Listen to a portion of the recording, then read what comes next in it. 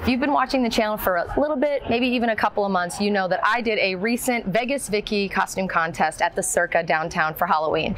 And I think I should have won, and I'm pretty sure a few people in town also feel that I should have won, because the Neon Museum, one of my favorite exhibits, one of my favorite attractions in all of Las Vegas, reached out to me after that video came out, and they asked me to play Vegas Vicky in a very special exhibition that's being done by an awesome artist that's here in town as a residency at the Neon Museum. So I'm really excited today. They dressed me up as Vegas Vicky. I got to go and do some filming a couple of weeks ago, and today is the launch of that show. This is a very special show. It's only gonna be running through the end of February 2022, so if you're in Vegas or you're visiting, please make time to come and see it. The artist's name is Gabriel Barcia Colombo. He's incredible. He's from Brooklyn. He's done so many cool things. So I'm gonna get him on camera here in just a second, but I just have to go see how this thing turned out. Let's go see.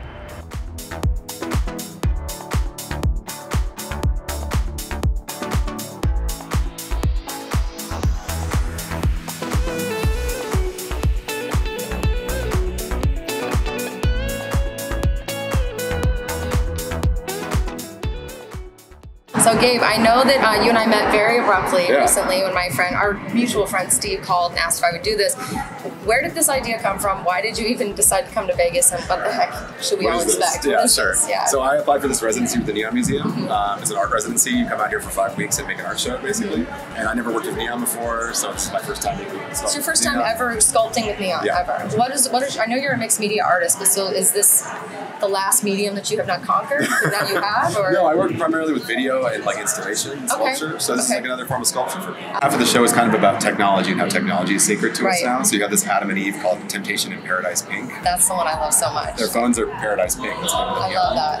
And you know, it's just about like the fact that we are tempted by our devices now, and maybe like that Apple device is now the Apple, right? Not like that's actually okay. I get that. That's so cool. And so it's like how we look at each other and communicate with each other, and how we talk about each other, and you know, it's all through a screen now. I've seen your stuff through screens all the time. Absolutely. So it's kind of suggesting like a different way of communication. That's what art is all about, to be, is communication. So I came down here and I wanted to show about what's sacred in Vegas. And, you know, being an outsider, I'm not going to be the best person to figure it out. So I said, introduce me to a bunch of people. And I met you, and I met like Brent Holmes here, and Heidi Ryder, and a bunch of other people. And I thought, okay, let's put these people in this project somehow. So this came together in like a month, which is kind of nuts, you know. But yeah, I'm super happy with it. I think like, you know, you as Vegas Vicky specifically, it's like you've got this great energy to you that I see online. It's like, to be like your modern day version of Vegas Vicky. So, but it's like, you know, you also... I'm going to absolutely have you put that on my business card, sir. Thank you. Yeah, Vegas Vicky would make videos and put, you know, like that's totally true. And I think like you also are yourself in space, and you become like a maybe an exaggerated version of yourself a little bit. But like you see kind of what goes on behind the scenes. Yeah. How much work people put into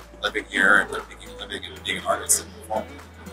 So that's kind of what the show is. I love it. Thank you for including me. It was a true honor. I love Neon Museum. Is my favorite exhibit, an experience, attraction, whatever you want to call it, in Las Vegas for people, both locals and tourists. I just always push people to go because there's such a great opportunity to really connect with the history of the city, as well as kind of what's happening now. Yeah, it's awesome. It was just an honor to be able to meet you. I appreciate it. Let's go check this thing out. It's open until February 26th. So. End of February, so if you're here in town, you better get your ass up here and check it out. And check out Gabe BC online. I'll make sure to link it in the description below.